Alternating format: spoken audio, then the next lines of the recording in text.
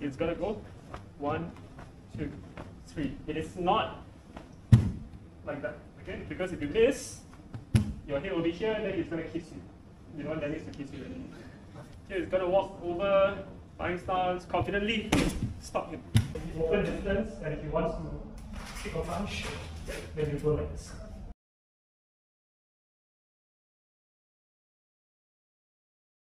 You want to stop him. You do not want to kill him. You do not want to hurt him. You want to stop him. That means he just cancel out his force. Okay? Kick. That means you use your leg. Alright?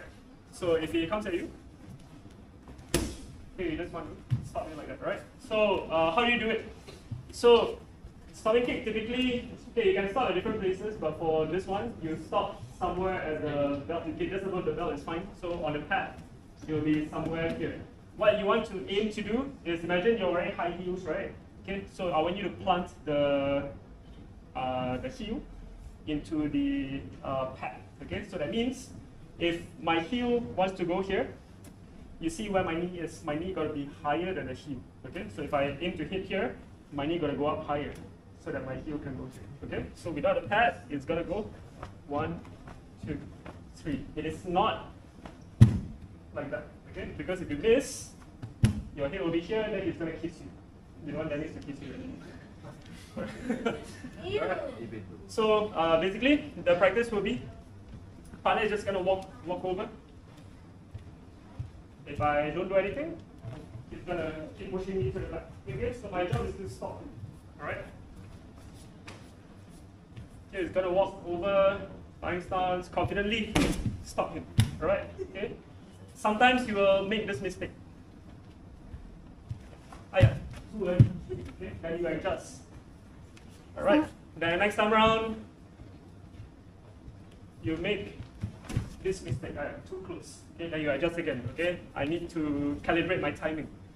You walk, okay, now! Okay, then you stop. Alright, then he will go back there, and then he will do the same thing again. Okay, are you ready?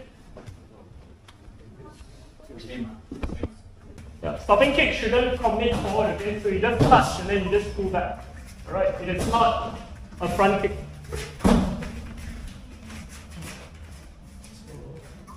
So that's not what this. Here now, start over the other leg. Alright? So you learn that over already, right? So this leg. The moment this one walk, you just tap. Just one more time. And we don't start over twice. Like a normal front kick. Yeah, so if you do a normal front kick, you can, then that is a timing technique. The context for this is usually more like this. So you grappling, you push, like that. Okay.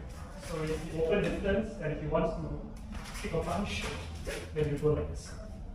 If you want to do front kick, it will be more for this distance you want to punch, then you front kick, okay. But when you have close distance and you want to disengage, this is the technique that you have to use.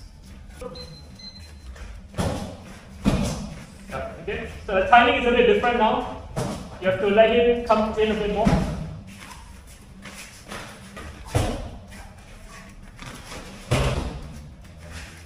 I am that, okay? So now, so this one more realistic. So start off here, go. This one. Okay. So start at middle distance. Okay, let's go. Yeah. Okay, so here's the tip. Okay, you don't have to start from 0. You don't have to from here. You can actually swap hands. Because you're already in middle distance now, you can check, right? So as she comes forward. Okay. So use your hand as a sensor. Direct stopping version 2. So come forward. This one. Okay. So for this case, don't aim the center. Aim over here because that's where the leg is. So aim at this corner of the pad. So when you do this, the way you do the kick is without your hip going forward. So if I start riding to the back, right? So you just lift your knee. You don't go forward. Okay.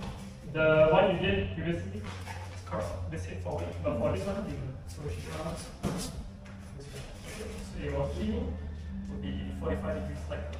Okay, so tap the back. Let's go.